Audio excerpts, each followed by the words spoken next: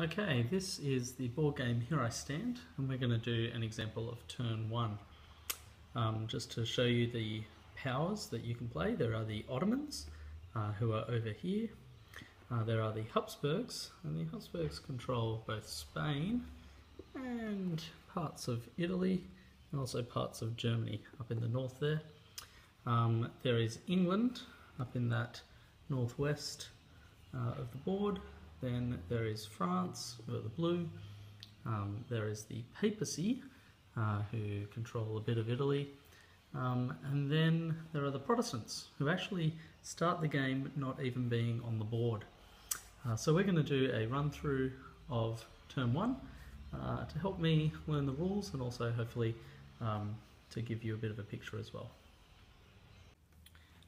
Okay, the game begins by us playing this card, Luther's 95 Theses, and this is what sparks the Reformation and gets the game going. We're told we need to add Luther to Wittenberg, convert it to Protestant, add a Protestant force to it, and then take 5 Reformation attempts in Germany. If we just zoom out for a second here and have a look at the board, you can see that there are a bunch of different language zones. There is a German language zone, an Italian language zone, a Spanish, a French, and an English down there.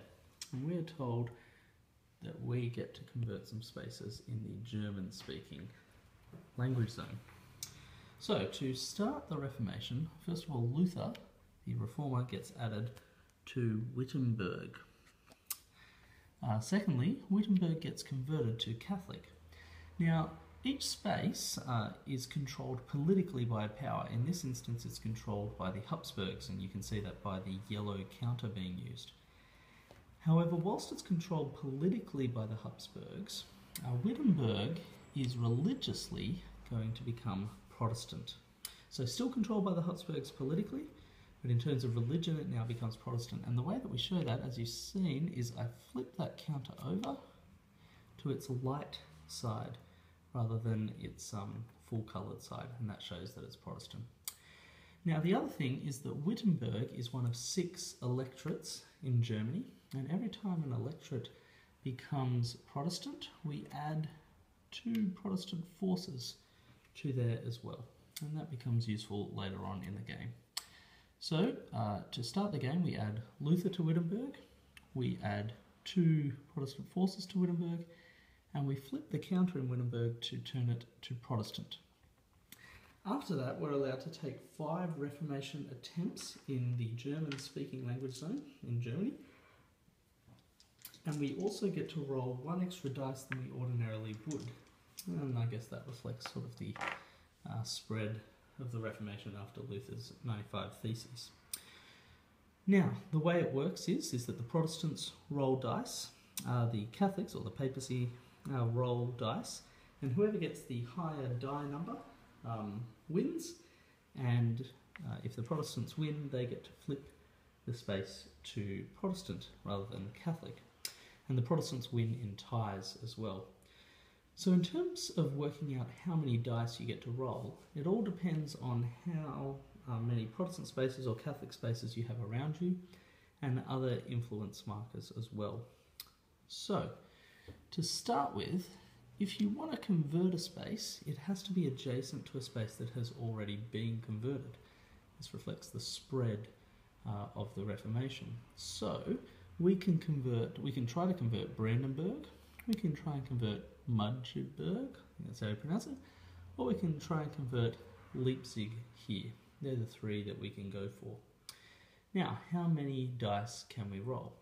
The Protestants roll 1 dice for every adjacent Protestant space. To start with, there's only 1. So we get 1 dice because Wittenberg here is Protestant. You also get 1 dice if you have any number of forces in an adjacent space. Here we have some Protestant forces in Wittenberg, so we'll get 2 dice when we try for a Reformation attempt. You also get another dice if you have a reformer in an adjacent space, and we do. We have Luther. So now we actually get 3 dice when we attempt to convert either of these spaces. And then finally, because we are starting the game with the 95 Theses, the card tells us that we can roll an extra dice as well, so we get to roll 4 dice. So, where are we going to start? Well, a good place to start is Brandenburg. This is another electorate. There are 6 electorates in Germany, and they're really important for the Protestants to convert. You can see the difference between them and other spaces because most spaces are circles, electorates are stars. So we want to convert those electorates. So we're going to try and convert Brandenburg, and we'll see how we go with those 4 dice. So the Protestants roll. Okay, the Protestants got 3 6s and a 5. Now, that is excellent rolling. Because the Protestants win on ties, whenever they roll a 6, that's an automatic conversion, and the Catholics don't even get to roll. So we flip Brandenburg, that was successfully converted, and then we, let me move the dice out of the way, we take the forces out of the electorate display box and we place them on Brandenburg. Alright, so now Brandenburg has been converted.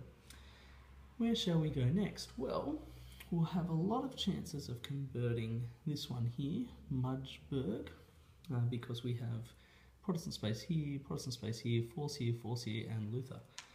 So we'll get lots of opportunities. So let's count it up. We get 1 dice for a Protestant space here, 1 dice for having a dude in an adjacent space, a Protestant dude. So that's 2 dice, another dice for a Protestant space here, another dice for a dude in Wittenberg, Protestant dude there, and another dice for Luther.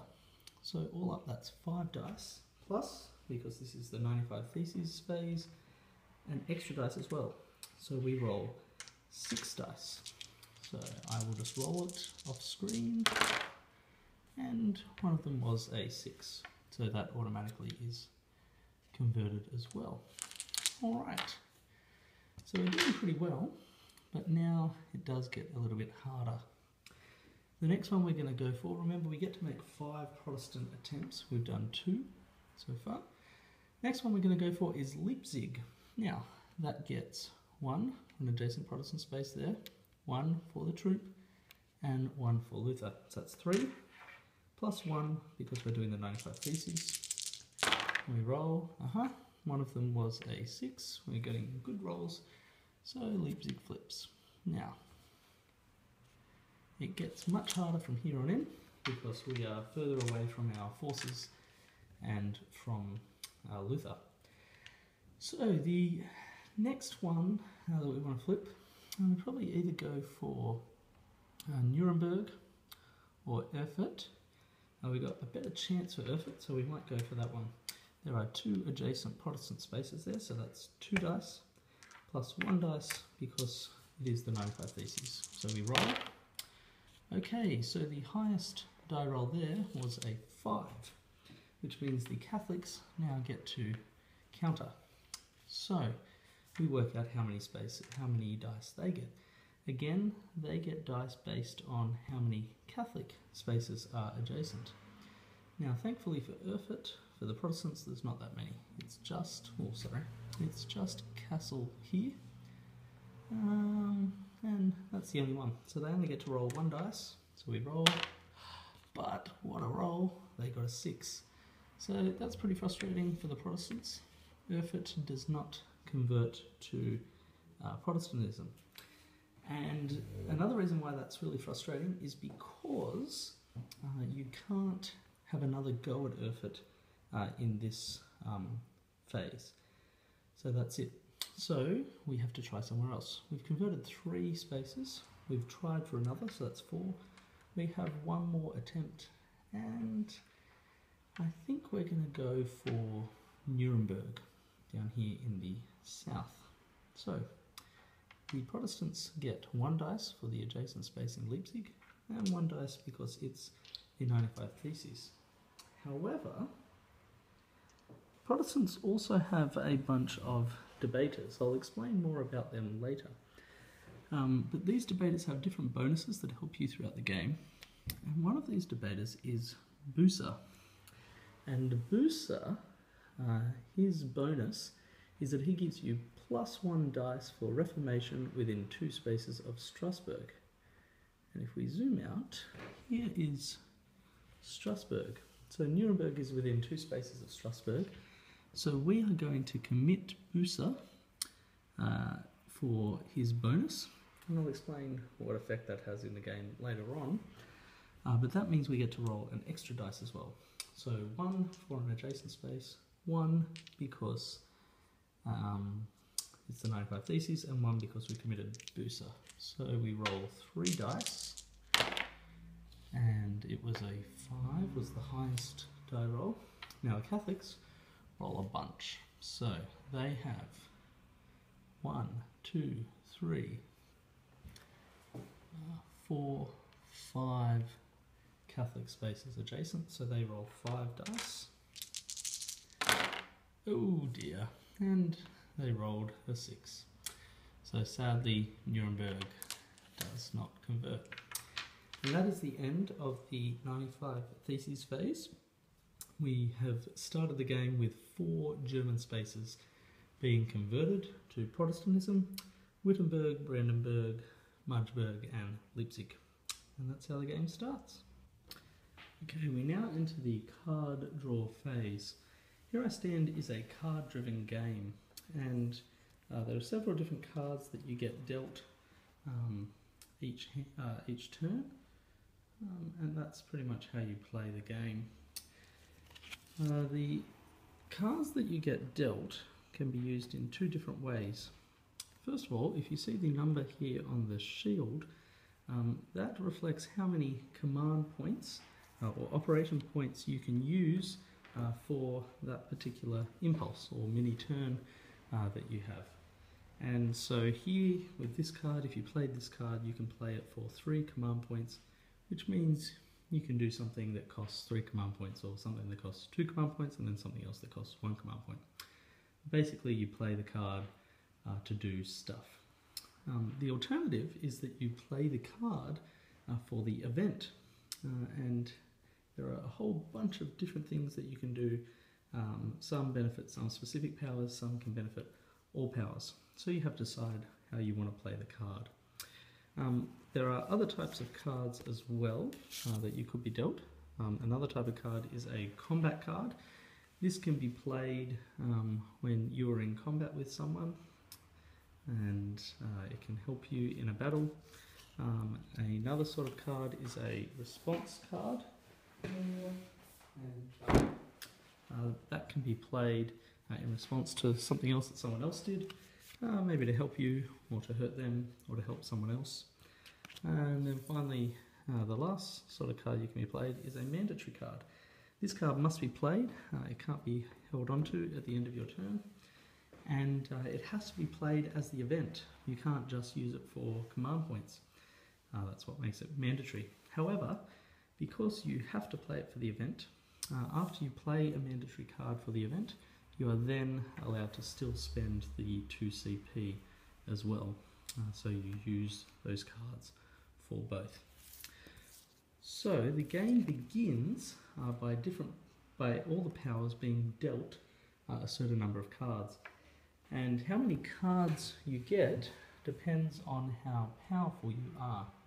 So if we just have a little look at the Ottoman home card here, we see these square markers here on the Ottoman home card. Now, I won't get too much into what all these markers mean yet, but the square ones I do need to explain right now. If you move back to the board for a second, you'll see that there are a bunch of cities that are squares rather than circles. These circles represent unfortified spaces. The squares, or keys, represent fortified spaces. These are economic and, I guess, political centres of your empire or your nation. And each of these keys or square markers represent an important, powerful place that you control. Now the reason that that matters is because the more square markers or keys that you control on the board, the more cards and victory points you get. So every time you control a new square marker, you take one of these off your home card and you place it on the board, and as you take them off you see that you get more stuff. So at the moment the Ottomans are getting 3 cards and 8 victory points every turn. However, if they were to gain another key or square marker on the board, next turn they get 4 cards and 10 victory points. And if they were to get more, this time they still get 4 cards, but they get 12 victory points. So gaining these keys on the board is the way that you get more cards. Another way that you can get cards is if your leader has a card bonus. So if we just have a quick look at the English power card for a second, we see Henry VIII, and we're told that Henry VIII has a card bonus of 1 extra card. And so the English, if we have a look at their power card, they get 2 cards, but because Henry is their leader, they get 1 extra card as well.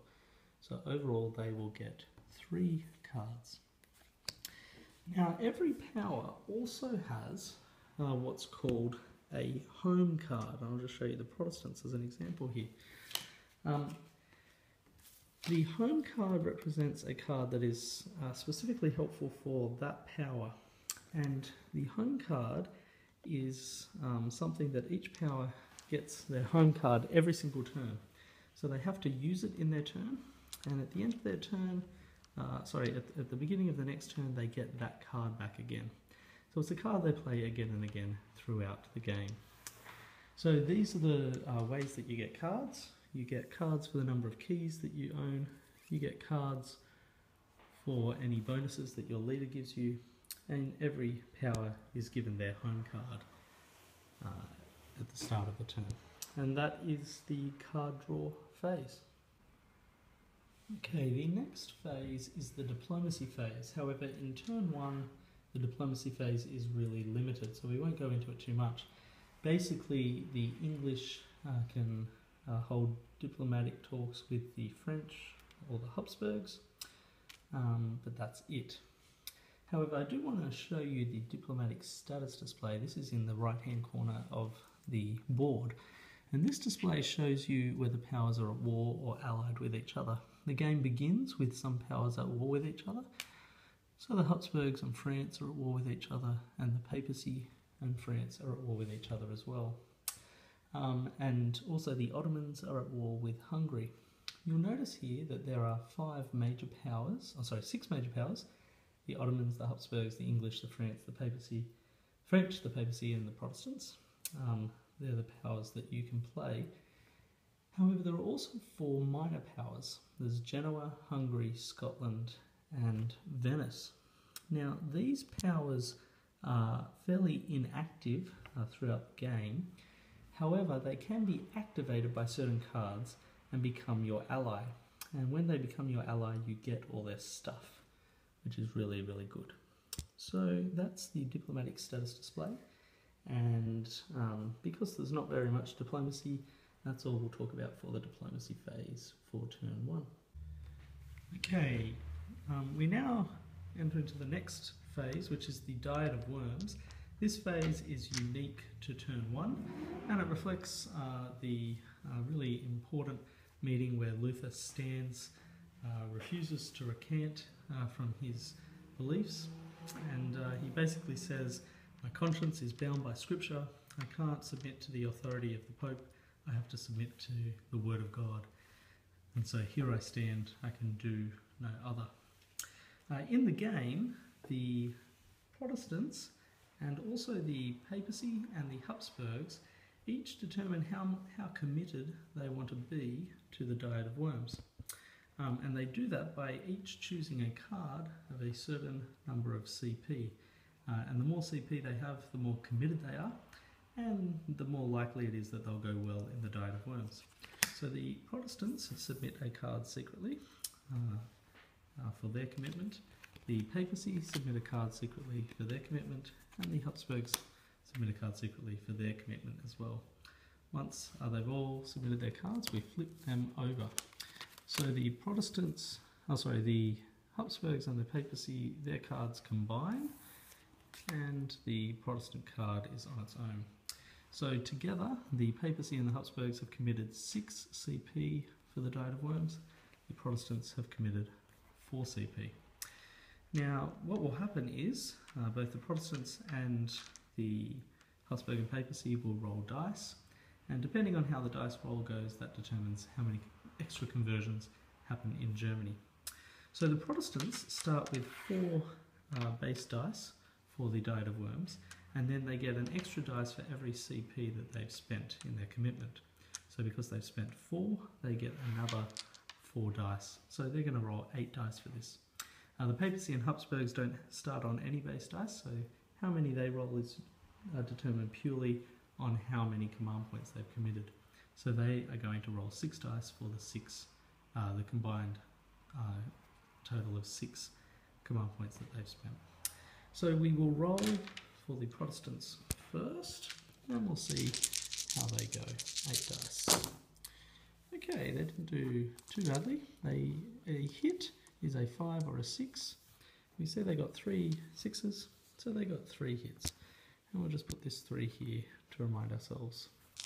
Okay, now the Habsburgs and Papacy roll. They get to roll 6 dice. Okay, they didn't do as well. They got 1 hit with this 6, so we'll put this 1 here. Alright, so in the end of the Diet of Worms, it is 3-1. Now, that is a Protestant victory, and what happens is the number of extra hits that the Protestants got over the Habsburgs and Papacy is how many spaces they now get to flip in the German language zone. So let's go back over to the German language zone, and we now get to flip 2 spaces. We don't have to try for Reformation attempts, we can just flip them. The only restriction is that it can only be a space that is adjacent to a space that's already Protestant. So the first one that we're going to flip is Nuremberg, which we failed to flip last time. So we're going to flip that one, and you can daisy chain along. So after Nuremberg, we are going to flip, I think we're going to flip Mainz. That is an electorate. As you can see, it's a star, not a circle-shaped space.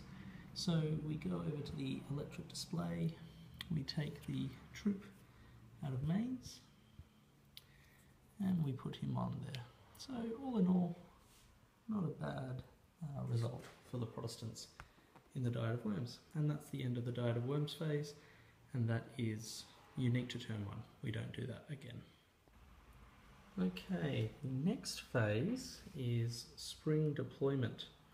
And this allows each power to move as many men as possible from their capital, for the Ottomans that is Istanbul, to the furthest lengths of their empire.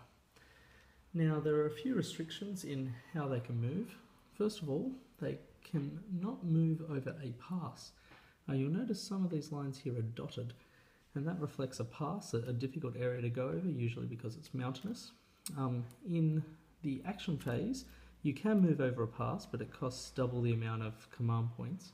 But in spring deployment, you can't move over a pass, so you can only move across normal lines here.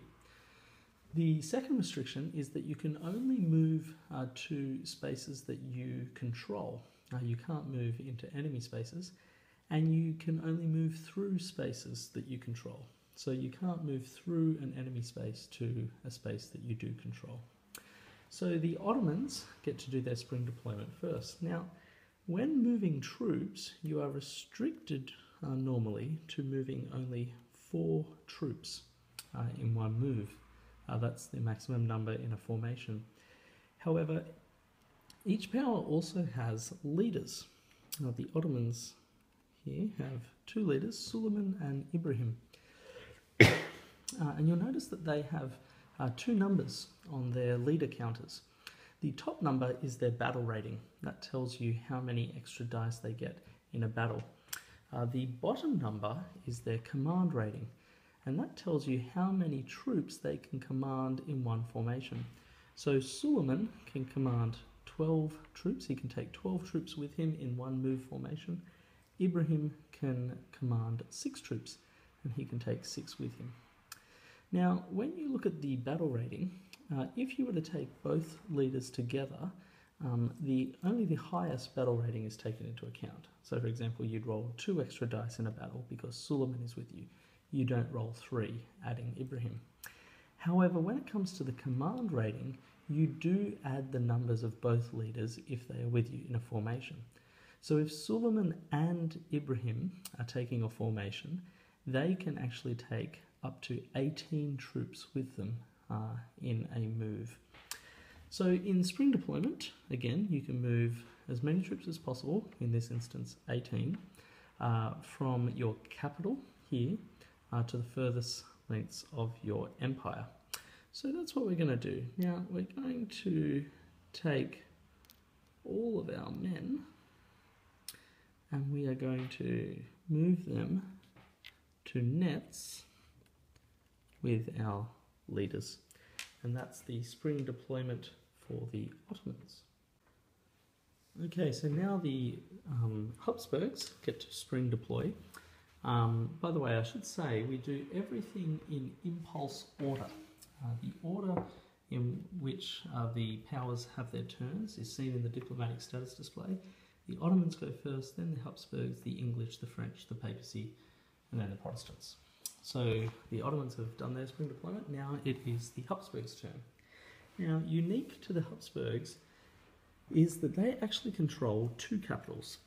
They have one here in Valladolid. By the way, you can see that they're capitals because if you look at this square marker, it has 2 lines on it. That shows that it is a capital. So they have one capital in Spain, in Valladolid. They also have another capital here in Vienna. So only the Habsburgs have this, but the Habsburgs actually have 2 capitals.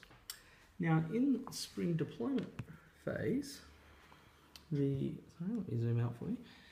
In spring deployment, the Habsburgs can only move troops from one capital to one space. Again, it can go to the furthest lengths of the empire, but they cannot go through spaces that they don't control. So, for example, I can't take men from the capital of Spain, Valladolid, and just move them through France up to Germany, because I don't control any of these areas in France. Okay, so what are we going to do? Well, the Spanish are actually going to spring deploy from Venice. Oh, sorry, not Venice, from Vienna. And they are going to take their men. Let's see, should they leave a guy? Yeah, we'll leave one guy. And they will take... No, we'll take all our men. And they're going to take all of their men with Ferdinand, who has a command rating of 6, so they can do that. All the way through here to Besançon.